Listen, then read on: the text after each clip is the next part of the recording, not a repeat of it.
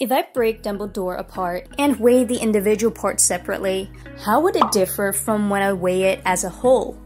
Dumbledore's hair weighs 1 gram, his beard is half a gram, his head weighs 2 grams, body 5, and legs 4. It's not so surprising that they add up to 12.5 grams, which is exactly the same mass measured when it was a whole Dumbledore. But this same idea cannot be applied to subatomic particles. Measuring the mass of a proton, I get 1.007276 U, where U is the atomic mass unit, which is a very small unit of mass. A neutron has a mass of 1.008664 U, and an electron 0.000549 U. If I weigh a helium atom, I will get a reading of this. Does this agree with my data? Let's find out. A helium has 2 protons, 2 neutrons, and 2 electrons. We'll substitute the masses in.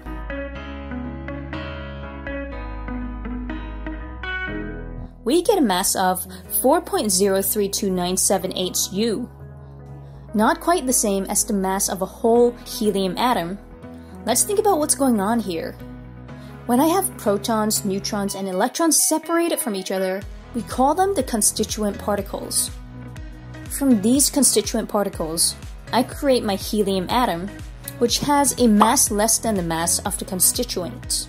This tells me something. In the process of making this atom, we have lost some mass.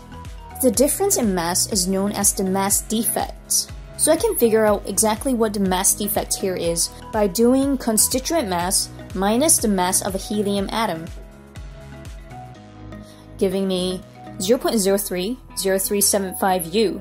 How do we lose this chunk of mass in the process of creating this helium? It'll make a lot more sense if we turn this arrow around and remind ourselves of Einstein's equation E equals mc squared, which permits mass to energy conversion. Let's make this conversion here and think of the mass defect as energy. So with a little bit of energy added to the atom, we can pull the particles apart and separate them into constituent parts. The energy provided by the mass defect to separate the atom into constituents is known as the binding energy. It's a term that sounds quite counterintuitive.